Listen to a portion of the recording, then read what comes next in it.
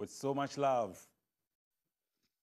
With so much love and with hugs and kisses to all mothers, you're welcome to this edition of News 360 from the News Hub. I'm Esi Ideal. And I am Portia. Right now, here's a story of a woman whose husband was a seaman who went on voyage over 20 years ago and never returned home, leaving her with 3 daughters, one of whom turned blind. Wendy Laryea visited Anomabo Bantama in the central region and throws the spotlight on Esi Ideal. Esi Ideal is 60 years and a mother of 3. Her last daughter, Faustina, lives with her at Anomabo Bantama in the central region. The 60-year-old says her husband left for work and never returned, compelling her to abandon a number of things she was engaged in to take care of the children. My husband was a seaman. My husband traveled more than 20 years. I don't know where he is now. So I was the one suffering to take care of them since they are childhood. The second blow was when her then 13-year-old daughter became blind.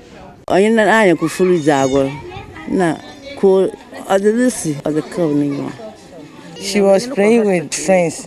One of them attacked her and bit her left eye. I decided to take her to so many hospitals. The doctors told me that there's nothing they can do with the eye.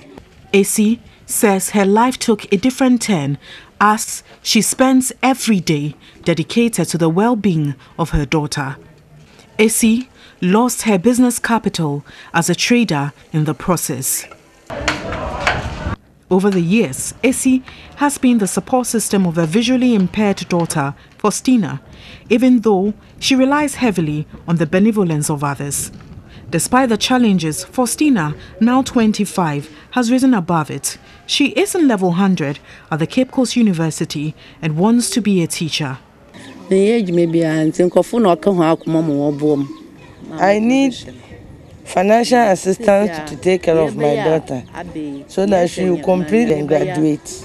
In these COVID times, Esi says she is confident her daughter is safe despite the fact that they live in a family house.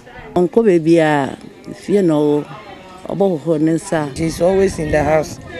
Make sure putting nose mask, washing her hands. As a parent of a child with visual impairment, there are certainly times she feels stressed.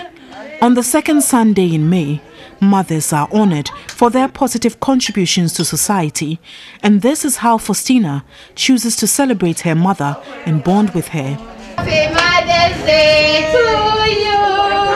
Happy Mother's Day to you. Happy Mother's Day to you. Happy Mother's Day to you. Auntie, thank you for loving and supporting me. God bless you. Happy Mother's Day. According to Esi, her daughter's struggles may be the cause of her suffering at times, but she is also the cause of great joy and laughter. I'm encouraging mothers out there. If your child go to that situation, you shouldn't abandon her. You should leave them to come out to do something better.